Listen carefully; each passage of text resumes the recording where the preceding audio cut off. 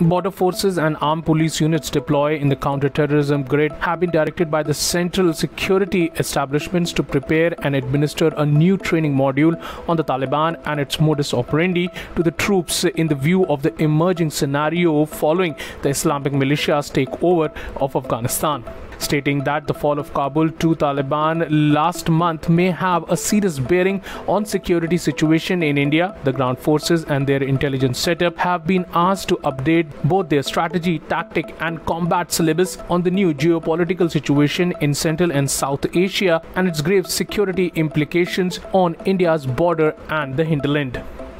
Officials in the Central Security Forces and intelligence wings acknowledge the new development that have taken place in the neighborhood after Taliban swiftly took over almost all provinces of Afghanistan last month following the US military retreating from their 20-year war in that country launched after 9/11 terror attacks in 2001 in their country. A full-fledged training, intelligence and combat module on Taliban, its leadership and their modus operandi is being prepared apart from specific case studies that have taken place in that country and region, according to an official. At least one such session has been conducted in two central forces post the issuance of the new directives, while a webinar for all those forces is being planned in a combined manner to be held later this month, a Union Home Ministry official has confirmed.